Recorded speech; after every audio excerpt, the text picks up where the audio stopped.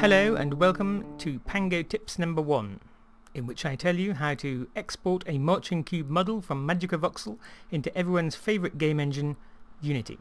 First, let's open Magicavoxel. Here's a skeleton from Dungeon Under London, and what we're going to do is click on Export down here, MC for Marching Cube. That will bring up a dialog, allow us to save the file as a .ply file. I won't do it because I've already done it. Now unfortunately this .ply file can't go straight into Unity. It also can't go into Modo, Mudbox or Maya or any of the large 3D modeling packages. What it can go into is Blender.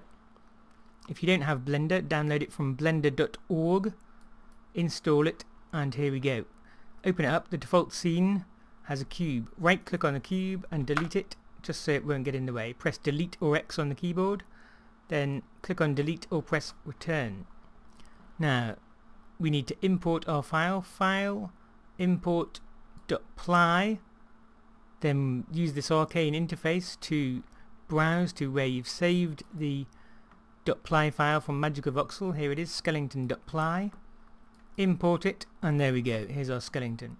You won't immediately be able to see the colour on it, but you can if you click on this little control down here and select texture.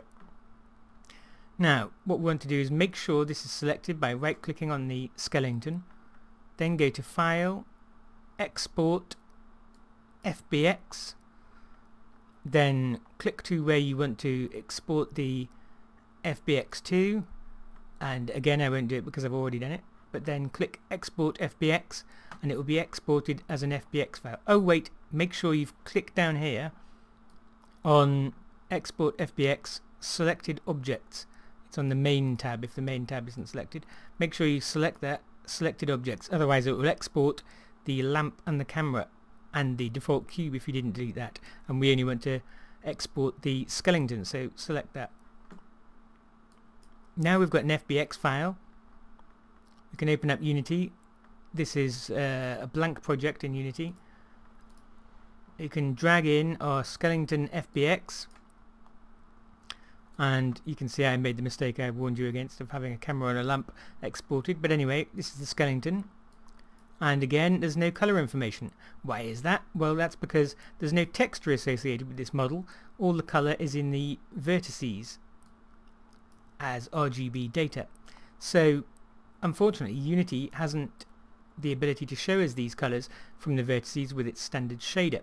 So what we need to do is go on the internet again, our web browser's handy, and go to this page here, forumunity3d.com, threads, standard shader with vertex colors. The link is actually in the article, and click on updated version to get the new version of this chap or chap S's shader, which will show you the vertex colors. Comes down as unityvc.unity package. Open that. It will import into Unity. Leave everything selected, click on import. In it all comes.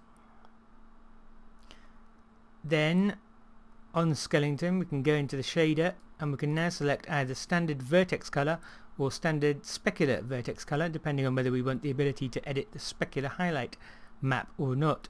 Let's select standard vertex color, and bam, there you go, our colors are back. Drag skeleton into the scene, scroll out, and there you go. One skeleton ready to make your spoopy game and delight and amaze your friends and family, or make yourself a fortune. That's all from me today. Thanks very much. See you next time.